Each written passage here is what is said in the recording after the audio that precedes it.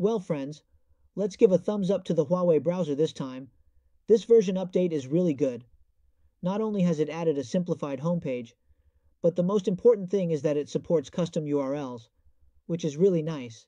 You see, in our previous browser, when you clicked in, the homepage was just a bunch of news, like opening a news app, and a lot of people didn't like that. It looked very cluttered, right? But look, this time we can set the homepage. Hey, they added a simplified homepage. Let's open it up. See. Ah, now that's more like it. This really looks like a browser, doesn't it? It's super simple.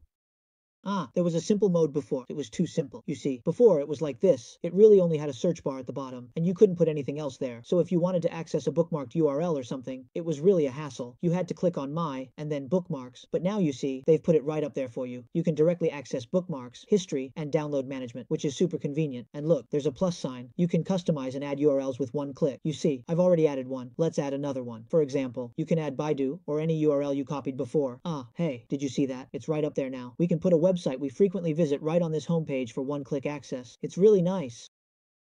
There's a plus sign, and you can customize and add URLs with one click. You see, I've already added one. So let's add another one. For example, you can add Baidu or any URL you copied before. Ah, hey, did you see that? It's right up there now. We can put a website we frequently visit right on this homepage for one-click access. It's really nice. Before, why didn't we have this, right? Look how great it is. And you see, this thing, it can be removed. You can remove it. Everything can be removed. You can put whatever you want there. It's all customizable. Why didn't we have this before, right? Look how great it is. And you see this thing? It can be removed. Yeah, it can be removed. You can remove anything.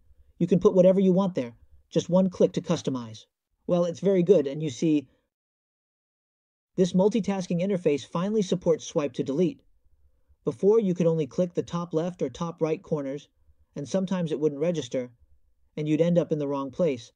But this time, it's really nice. This version is really good. Really good. I'm definitely going to use it from now on.